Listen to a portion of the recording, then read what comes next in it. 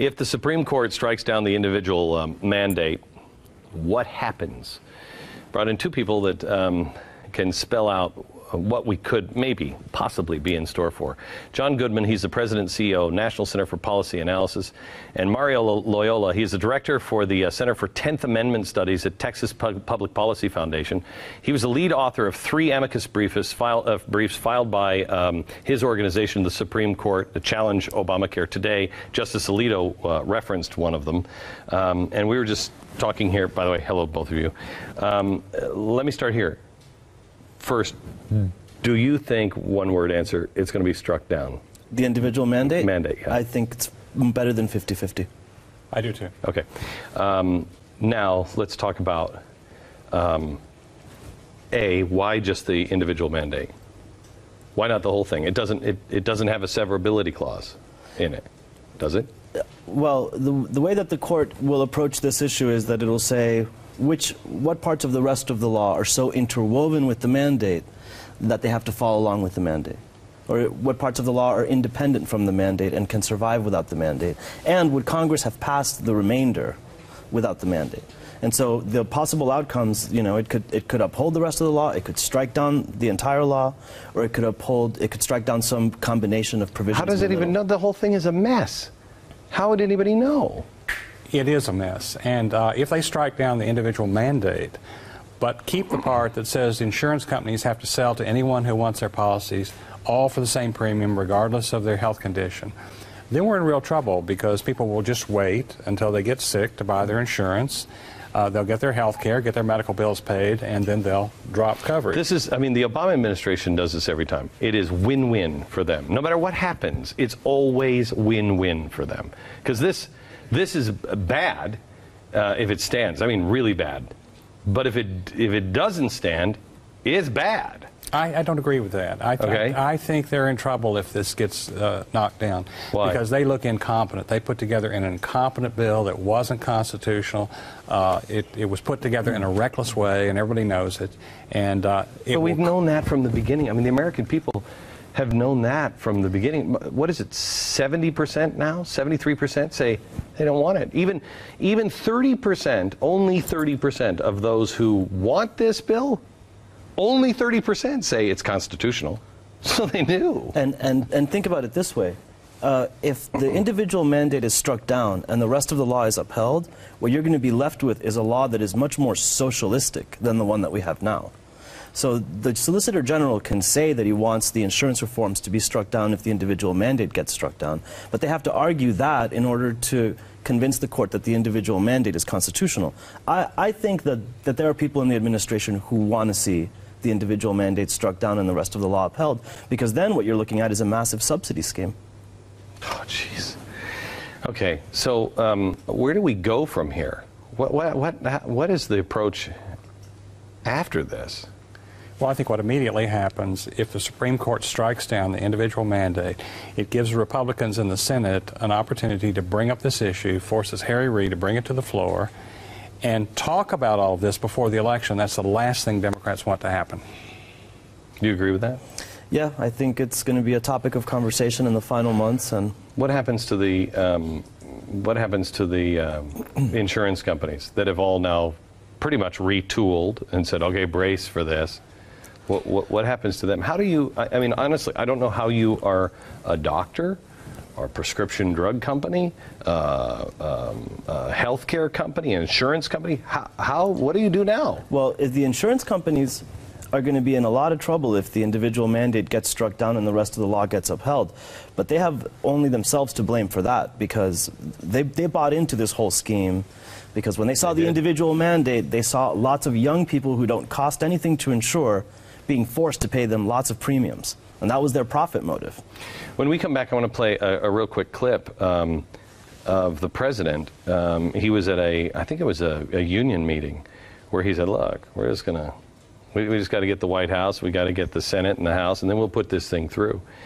But he was talking about, and so were the people at the Tides Foundation, they specifically said, we take this one step, and then we pretty much put insurance companies out of business. And that's what I'm hearing from you. If this is struck down, insurance companies go out of business. Yeah, I mean, they're going to go to Congress screaming bloody murder. What do you think? Well, they'll be in real trouble. They're very nervous right now. Is there an upside? I got to take a break and then come back and just tell me, is there an upside to this? Because yes. I was really happy, yes. And then I'm talking to you guys, and I'm like, okay, this isn't really good. Back in a minute.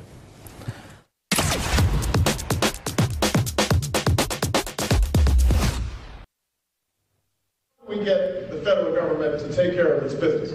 I happen to be a proponent of a single-payer universal health care plan. That's no reason why the United States of America, the wealthiest country in the history of the world, spending 14% of its gross national product on health care, cannot provide basic health insurance to everybody.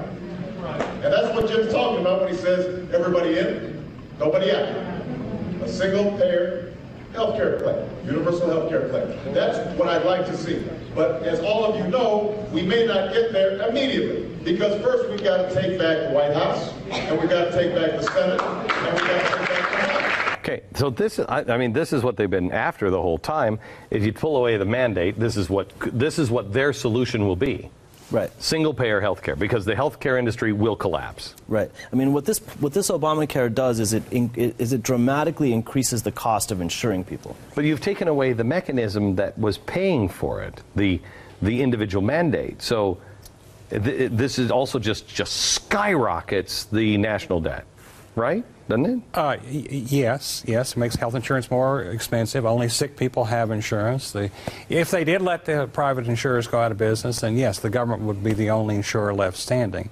Somehow, I think I think we'll be able to resist that. However, I think this puts the Obama administration in trouble and the Democrats on the defensive if this goes down. This is fantastic. Okay, one last question, and this could be almost erotic, depending on your answer. The Commerce Clause. Most people don't even know this case from the New Deal, and it changed everything. Everything. Any chance this is the beginning of the undoing of that? I hope so. This is the lawyer over here, but I hope so, yes.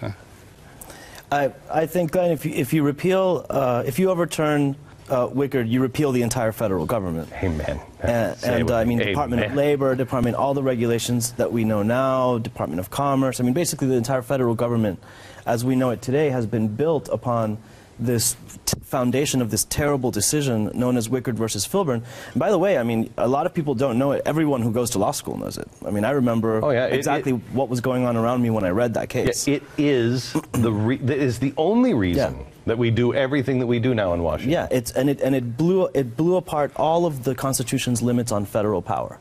Mm-hmm. I mean, and you know, it was interesting to see yesterday. The Solicitor General had a terrible day yesterday. Okay, but he's had a bad week. He's had a bad week, but he had a terrible day yesterday. One reason was that the Chief Justice and Scalia kept going after him, asking, well, if the government can force you to buy health insurance, what can it force you to do? Mm-hmm. And he couldn't say what the limit was on federal power. But the thing is that after Wickard, the Supreme Court hasn't been able to say what the limit is on federal power. He also he also couldn't talk at all about why this was different. He kept saying, well, because it's it doesn't interstate commerce. Well, wait a minute. Excuse me, what? What? I mean, of course it affects interstate commerce in the same way that all of your other stupid rules do. Right. Right? I mean, it's just, I just saw it and I just thought, this is acid at that case. Right. Justice Roberts said, can the federal government require us all to buy a cell phone? Right. And if not, why not? And he couldn't answer that question. Right. And because he said, we don't look at that as a market. Cell phones? I know Apple looks at cell phones as a market. And so it's clear to me that since at least the 1990s and the decision of Lopez versus United States, that the Supreme Court it may not be able to overturn Wickard because it doesn't feel like it can just repeal the whole federal government, but it's definitely started to walk away from Wickard. And it started, and Scalia has been very clever in putting in place the foundations to start unraveling this entire line of precedent. Any idea what businesses should do? I mean, I'm a guy who we have had, our healthcare costs are skyrocketing. And nobody, I mean, we had the most expensive health care in New York. We were the only company remaining in New York that had this health care coverage. And they couldn't believe it when we took it. I'm like, I'm going to take it as long as I possibly can. They didn't even know if it was going to be legal to offer it to me anymore because it was too good. What do businesses do? What do we do? If you have below average wage workers, you should end your health plan, send them all over to the exchange. They'll get highly subsidized insurance, and it's a better deal for the workers than you can give them. If you have above average wage workers, they don't get much from the exchange. You're better off to continue to provide it at work. I don't want my government paying for these things. I don't want to send my workers. I mean, it's not the right thing to do. But employers shouldn't be in the business of providing health insurance to begin with. I mean, they were conscripted. The federal government, you know, it was during World War II an emergency measure that they conscripted employers into providing health insurance. That was really where all the trouble began. The most important part of this sentence, of this whole block here, America, was just that sentence. It was just an emergency measure. That's where it always begins. And look out, I think we got a few crises headed our way. Thank you, gentlemen. Appreciate it. Thank you.